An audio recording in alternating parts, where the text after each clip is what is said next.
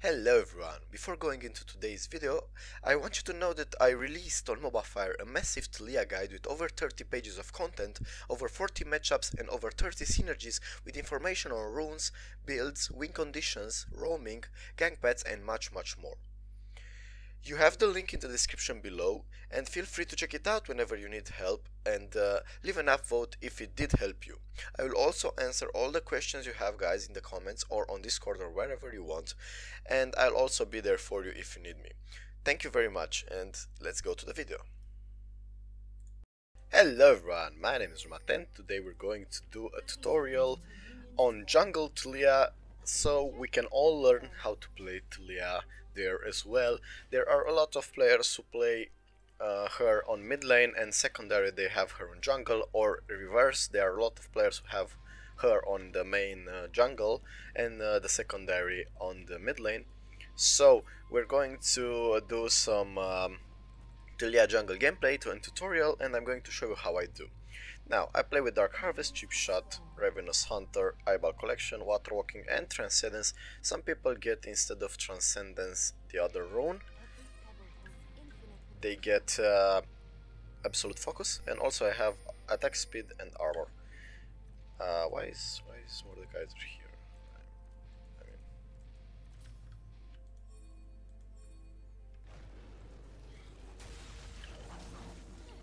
don't know exactly what's happening, but it's fine, I suppose.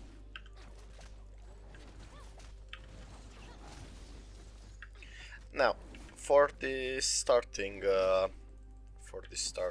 ways of the game, I started red because there is a Nocturne, and if Nocturne follows me towards this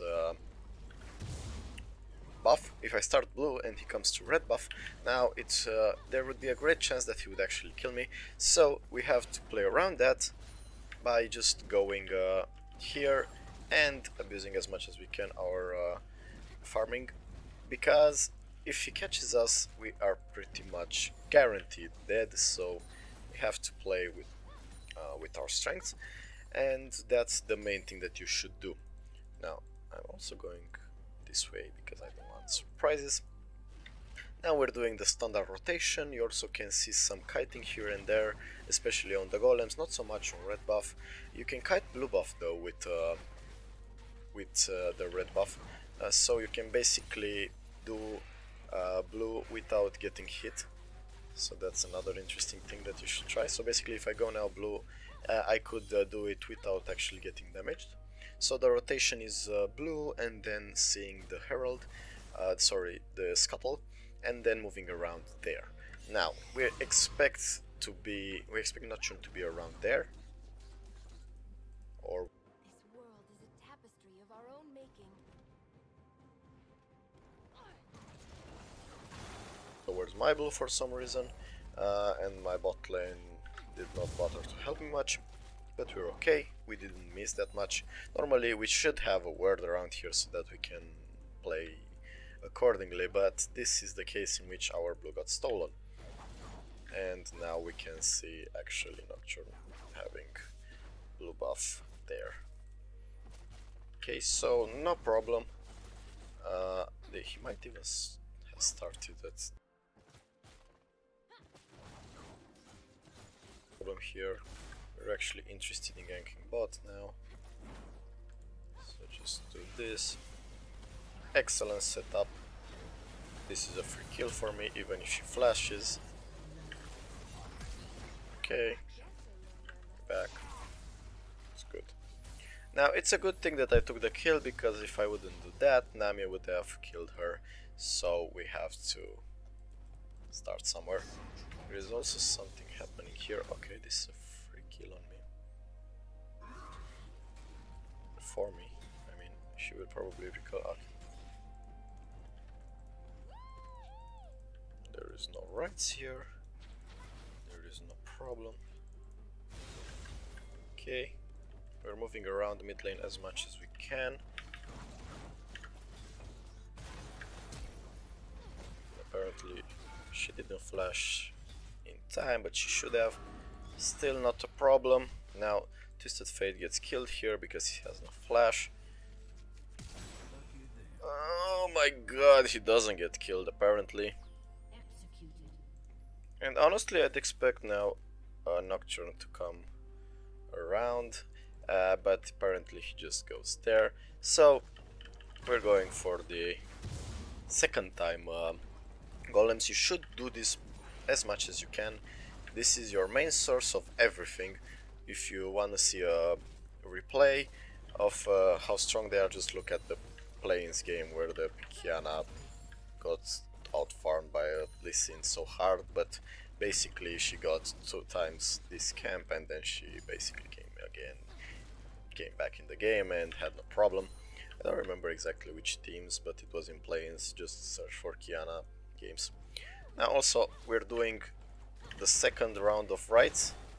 The only problem is that without Ignite I don't really, without my, oh my god, okay, now I'm good. We are very good now. So basically what you want to do against any champion, you should try to focus on your item, jungler item. This is your target and you should get it as fast as you can. Then you should instantly switch to Oracle Lance as I did there. I'm not sure. Okay, that happened. Not sure how Nocturne even died there. Why was he there? And yeah, you get the point.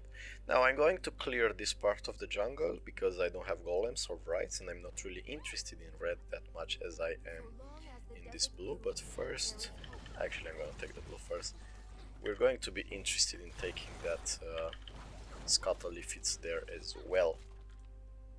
See, you can kite this perfectly without even getting damaged. Now we're going to get the scuttle, we're going to do some perfect sweet farming here. And then we're moving mid lane because Syndra is getting killed here easily. Now this is another free kill for us here. She is even her main spell.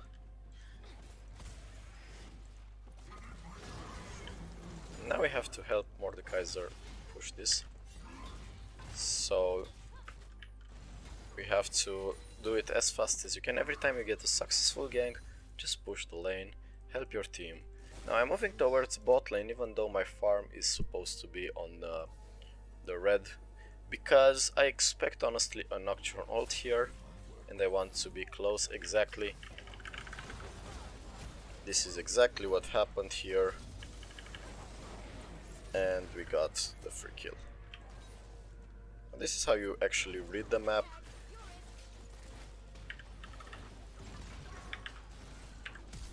I flashed here because I actually expect to get a shit ton of damage on my head, but it's not a problem because Jhin now got double buff and we actually got the advantage. Honestly, it's a good thing to give shutdowns if you win the fight. It's a good thing to give shutdowns, very important to their support, especially if it's tank support, the useless one mostly, that will not be able to deal damage. You can get the kill here, never mind. So the mistake here is that they did not back off in time and Nocturne gank bot. So they got some advantage here. And now I'm gonna clear this topside part of the jungle and I'm going to help Twisted Fate. But now, if we are to be honest, Malphite has an ult, so you have to play around your strengths. Even though there is a stun on that Twisted Fate, if Malphite ults before the stun goes, he escaped, okay? There is no way we can actually kill him if he's good, so we can actually focus around the mid and bot top side of the map, sorry. Okay, so I'm gonna get this, and the last one. Okay, so we're getting rights now, we're getting that right on cooldown, as I actually preach that's the most important thing that you should do. And we can start looking towards that towards the scuttle, because there might be follow-up from Nocturne.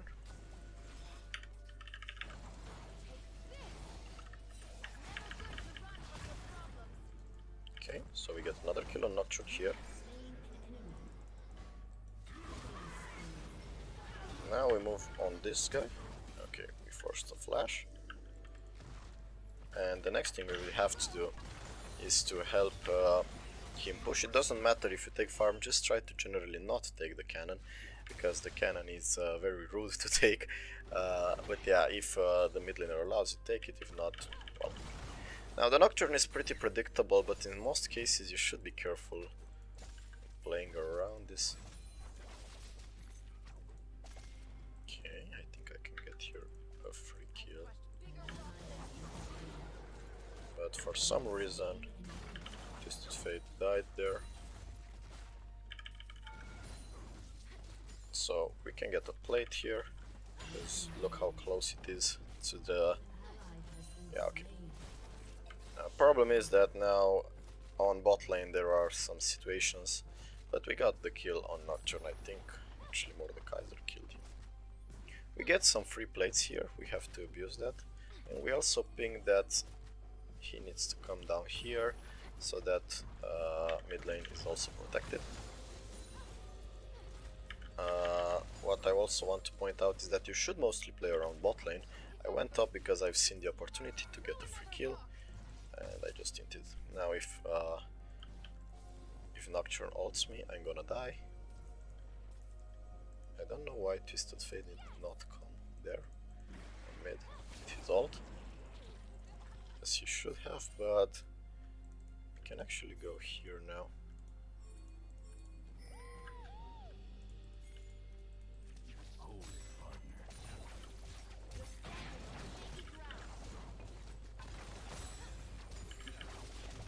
So simple gank, we try to pass it towards him.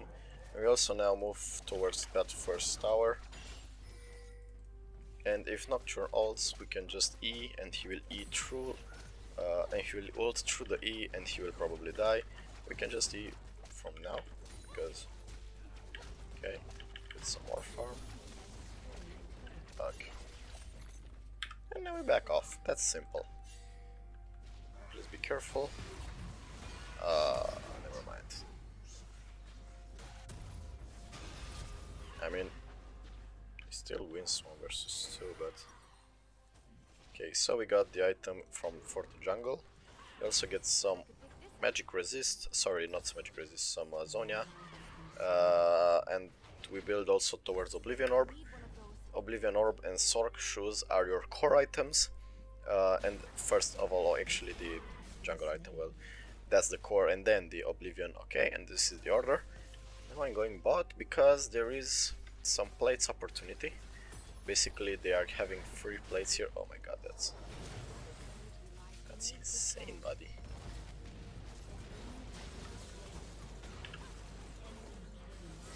Okay, we got the killing spree here, and now we're moving towards bot lane because we want to also get some plates from there. Most of the time you should try to get drakes if they are important, or heralds. Obviously if you get the first drake, even if it's not important, you're gonna get the second one then, and that one might be important, so you have to play with that in mind. If the first drake is not that good, maybe the next one and the next one are going to be good. Now I have flash here, that's why I play like this, and also Jhin is coming, so if he jumps on me now, you're not having any problems. What is Jhin doing? Okay, see? So we predicted that. Okay.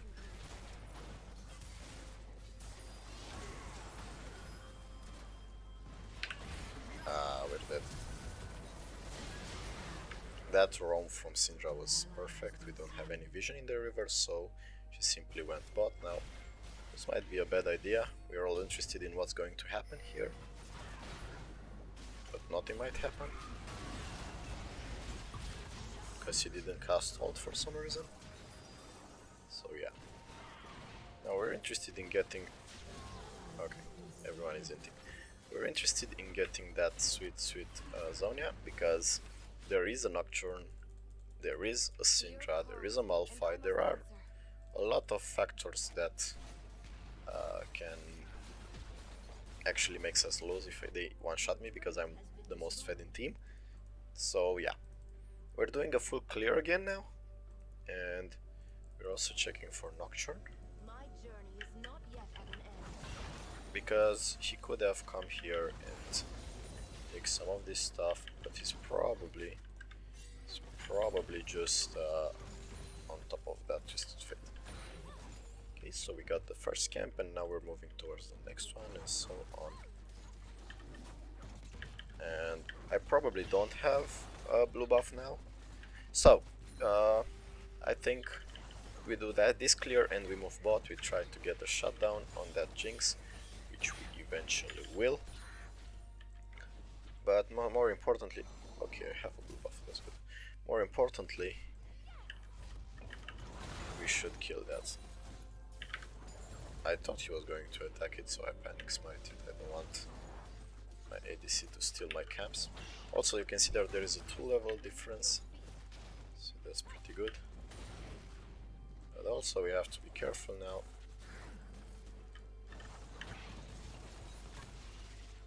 Yeah, they stole that. Be careful, please. So, all in all, you got the runes, you got the build. I mean, you see the build that I'm going for. You see how I macro it, how I play around vision. Tribe without tradition will walk without a shepherd.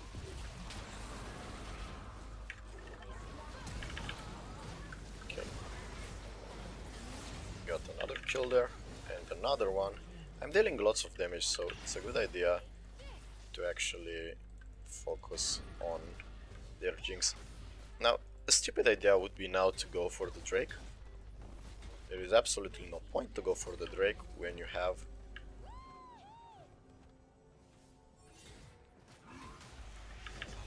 so yeah, you go for the towers.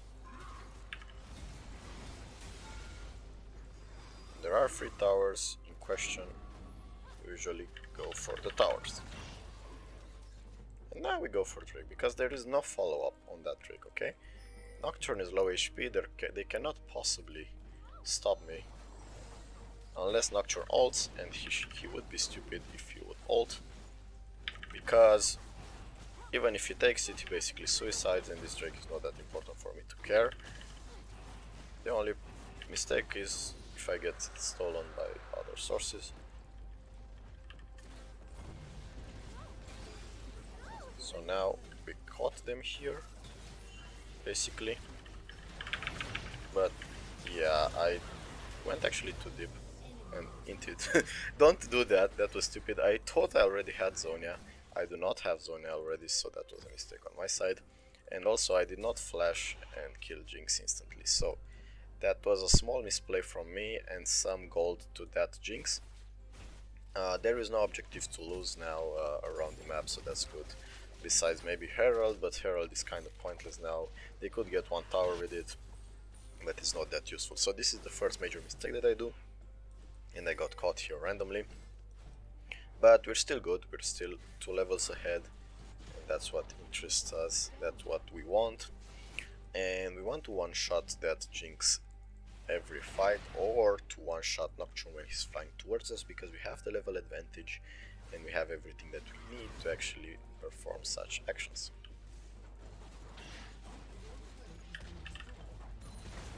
Okay.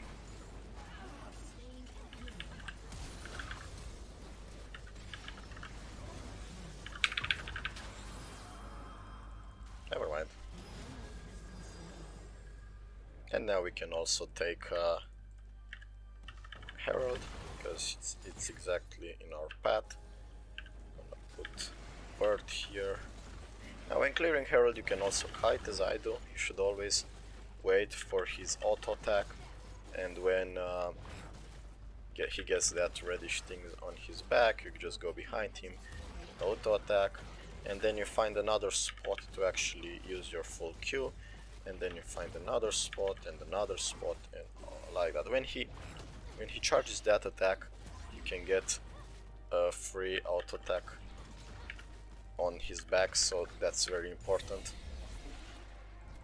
Okay, and now there is a free kill on the Malphite. Oops. I thought I had a word. No problem. We're actually still killing him.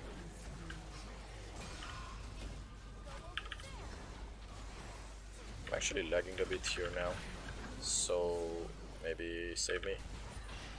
Oops, that was a good dodge. That was a bit of a reflex sort of thing, but okay, that was close. I completely and accidentally casted that herald because I'm not used to it.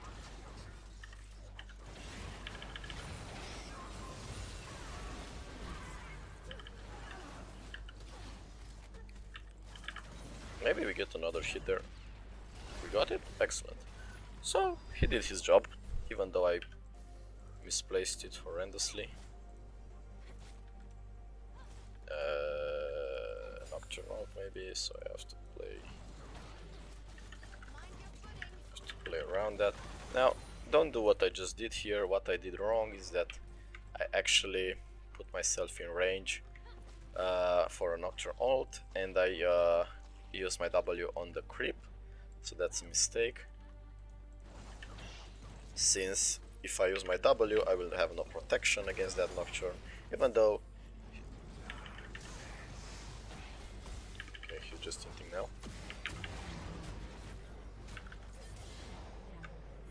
Well, he got the kill on me. I still got the kill back. It's a bad thing that I got the shutdown on my head, but Malphite got caught by my team as well.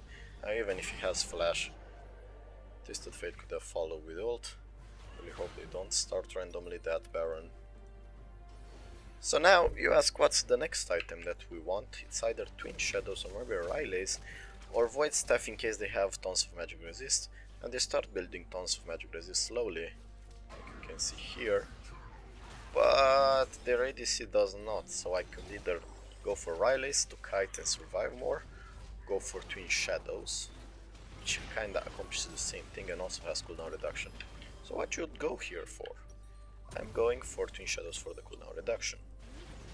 I should also buy a Vision Word instead of that. I don't have time to reach that fight regardless, so I'm gonna get 2 Vision Words. I'm gonna start pinging to go for Baron because we're at the point in which they do not have absolutely any chance. And this Jhin goes for other things than Baron for some reason, even though we're winning very hard. Here he decides to not help us on Baron. We can do it even too if it's needed. Just heal me. We have vision, we have everything. This is a low effort Baron. Now unless there is some secondary words, I don't think we have a problem. So you have to do that Baron call. I see even in pro plays in lower leagues, they don't go for the Baron even though it's quite obviously open and free. Even in solo queue you'll see it most of the time. Now you can see a 4-level difference between me and their Nocturne. So we're at the point we're very far ahead, and even though he stole my blue, I actually got some cool ganks on bot lane and everything went right. You just have to look for these opportunities constantly. And here I'm at the point that even though I got 2 Vision Words, I need to sell them because I have so much gold. I actually need more space, so we're going for the Void Stuff or the Rileys now, we'll see. I think Void Stuff at this point. It doesn't matter. And now we're interested in sieging mid lane. You should use your ult as such, you cover. No, don't do here.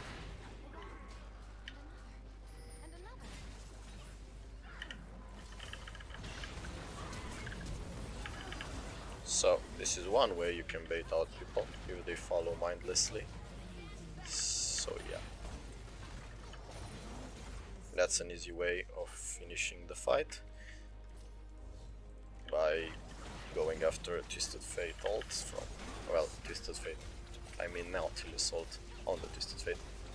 Now we can actually finish, and if there is a Nocturne ult happening, I'm just gonna ult exactly where Jhin is. Guys, towers.